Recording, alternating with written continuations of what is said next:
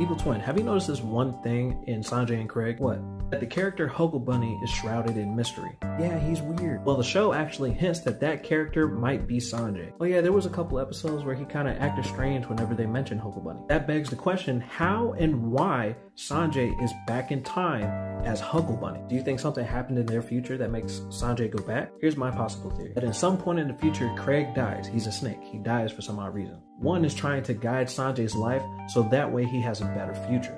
Two, he's trying to guide Sanjay's life so that way he can keep Craig forever. But that's kind of wild to think about.